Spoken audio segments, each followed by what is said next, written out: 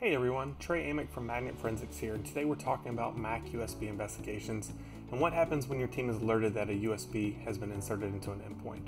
Different organizations handle USB policies differently in that some have alerting mechanisms in place for when USBs are detected, while others may encrypt the drive when it's inserted into the endpoint.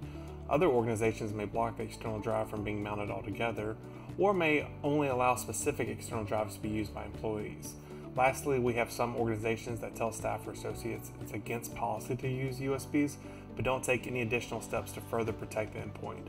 The different avenues all have merit, but depending on the organization, you may be faced with identifying a USB that's been inserted into a Mac in question for possible data exfil. This investigation hinges on possible insider threat activities where the associate may have attempted to copy files to a USB. We have a MacBook Air image already processed in Axiom. We're going to go ahead and check the OS information so we can identify that for our report by going to the artifacts view. We'll navigate on down to operating system and we will look for operating system information. We can confirm that it's 10.14.4. I'm going to go ahead and add this as a tag. But since this case hinges on USB information, I'm actually going to keep scrolling down and we're going to start with the USB connection history with 235 hits. Now that we can see all the different USB connections, and with there being 235 hits, which seems rather high, we're going to actually try and identify some of this information. And right off the bat, I'm seeing a lot of the same vendor ID codes here with 0x5AC, so I want to be able to identify that. So there's nobody saying that we can't use open source intelligence gathering methods for our investigations. So I'm actually going to use a website to detect what that information is for that vendor information. And as we can see here, that is actually coming back to Apple with a lot of their different product information pieces. So now that we've confirmed that, we know a lot of these hits are actually coming from Apple. Let's go ahead and we're going to sort now on the serial number. I'm going to go ahead and get all of them grouped together.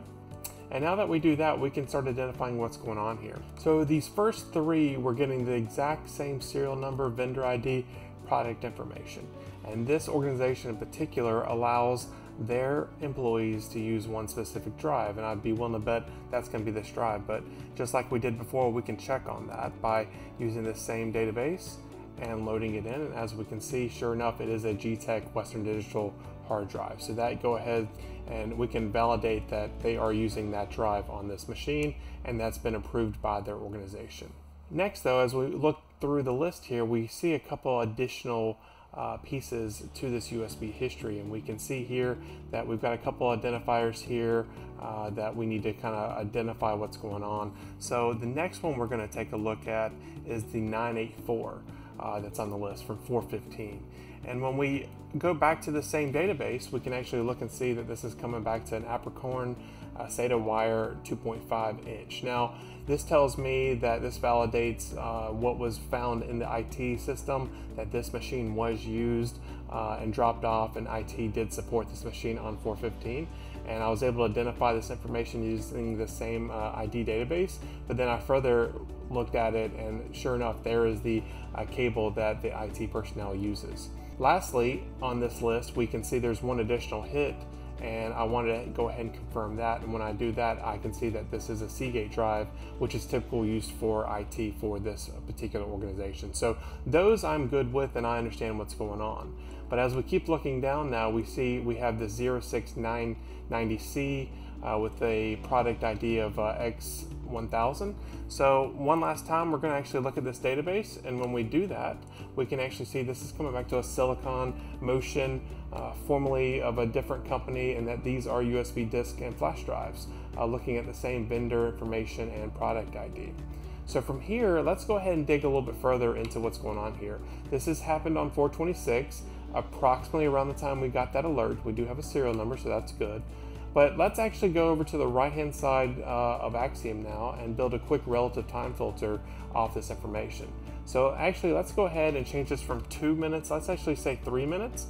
And let's keep our view in the current Explorer, and let's see everything that happened on this machine within 3 minutes before or after this USB being connected. From here, we've got some more information we can look at. So let's go ahead and hop over to File System Events, or FS Events. From here, there's a couple of different options we can do. I'm actually going to build a quick filter off of flags, and I'm going to go ahead and say mount.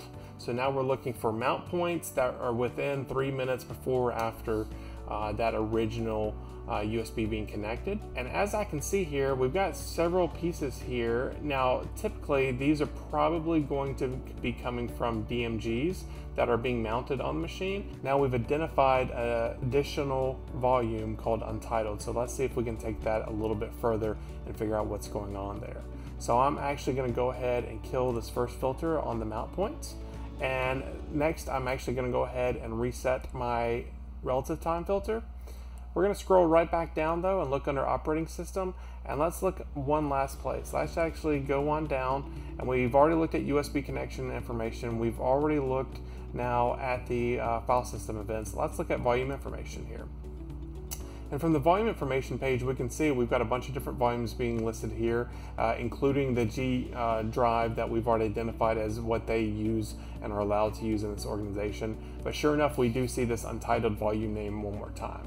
Now, one thing I love about Axiom is that you can really dig in deep, and what I mean by that is we can actually go over to the evidence information and click on the source link, which is going to take us to the Apple Finder plist. We're going to let Axiom load this in very quickly. We have that plist selected, so I'm actually going to expand that information out. And sure enough, right off the bat, we can see recent move and copy destinations. We have a file volumes untitled. So this is telling me something was connected. We have the FS events to back that up. We are good to go that we have identified, more likely than not, what set off that original alert.